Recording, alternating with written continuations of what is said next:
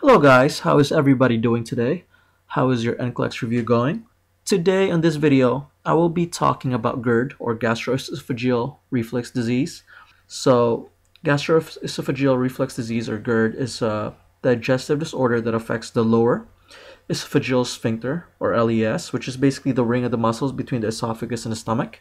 And basically, what occurs is that stomach acid or stomach content, there would be a backflow into the food pipe, or what we call esophagus, due to a weakened esophageal sphincter. Okay? Now, the backflow or the reflux can irritate the lining of the esophagus and causes you to have pain, and that's what GERD is. Okay? So, again, there's basically an inappropriate relaxation of the LES muscle or the lower esophageal sphincter, right? Which is the ring muscle between the esophagus and the stomach, therefore causing the backflow of GI contents up into the esophagus.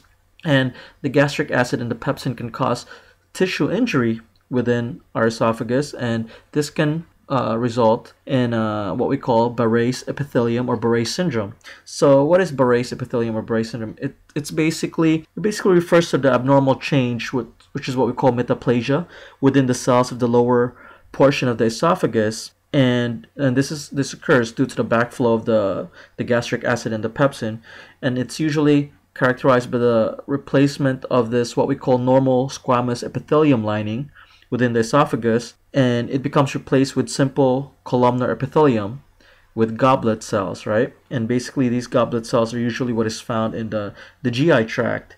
And the problem with this is that this can be a medical issue because there's a strong association with Barre's esophagus or Barre's epithelium with esophageal adenocarcinoma, which is basically esophageal cancer. So basically, this can be considered a pre-malignant condition. Okay, so we need to be aware of this. So how do we assess our patients?